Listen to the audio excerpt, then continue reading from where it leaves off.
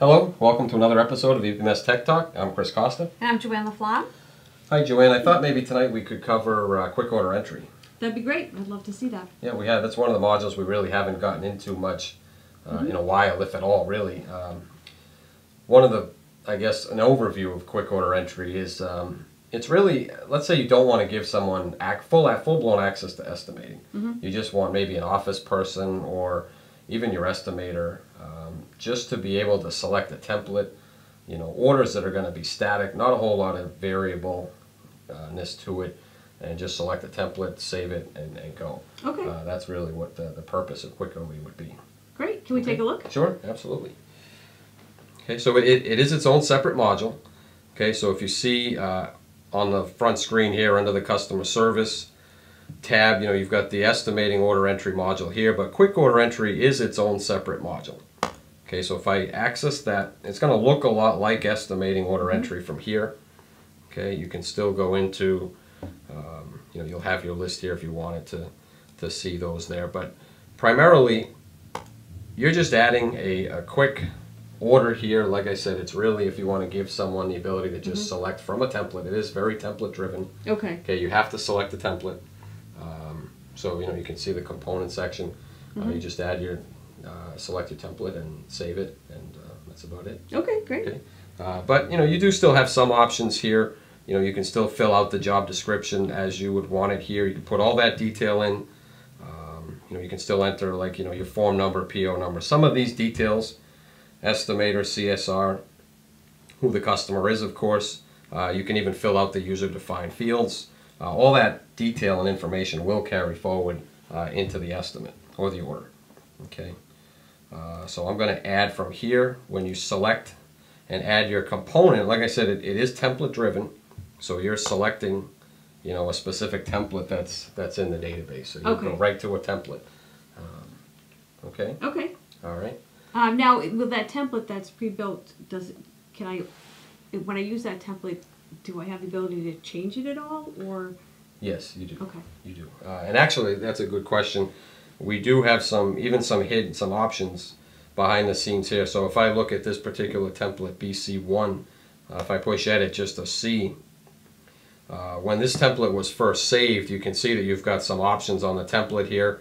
One is the price grid options. You can designate that the price grid is used for estimates only, quick order entry only, or both. Okay, and that price grid will be the price that the order is calculated at, as opposed to the processes and materials in the order? Is that correct? That's correct. Okay. And then a little bit lower here, you can see that price grid, and you can build that, as many steps within the price grid as you want. Okay.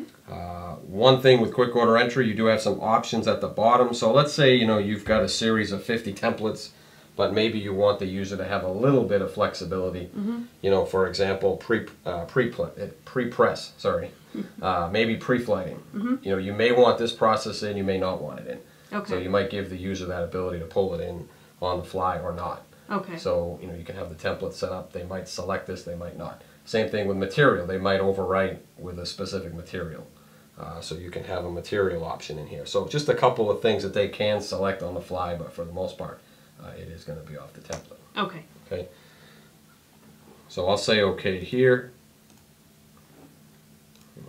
Yes. So let's say I wanted to select that template into the order. So this will be your component screen within quick order entry. So here are my options that we just talked about. Pre-flight scanning, some of the pre-press options. I've got a paper option here. So if I wanted to switch the paper, I could open that up and I could add it, to this order.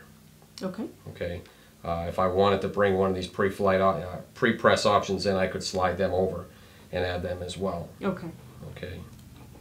I can hit OK once done. I can, of course, add as many components as I want. Add the customer, fill out all the details here. Brochures. Okay. Give it a detailed description if you want, and then save it just like you normally would. Okay. Okay. Now, once it's saved, can I print out the job ticket or print any reports from here? No, that's one of the differences with quick order entry. You would have to have full access to estimating order entry to be able to print, say, the job ticket and stuff like that. The the quote, all of those reports Okay. will be printed out of estimating order. So this is just a way to get orders in quickly. Yep, just a very quick order. Yep. Okay. And it's also a way to segregate the rights. Maybe you want a specific person to only have rights to do this. Select a template, save it, and that's it. You're not going to let them get into order entry and maybe have the ability to change standards inadvertently or stuff like that. Okay. Okay. Print reports. Maybe you don't want them to print certain reports. Right. In order entry. Okay, great. Okay. Any other questions? Anything you think I missed? That was good. No? Thank you. Okay. Thank you. Well, this was another episode of EPMS Tech Talk. I'm Chris Costa. I'm Joanne LaFlamme. Please look forward to more to come.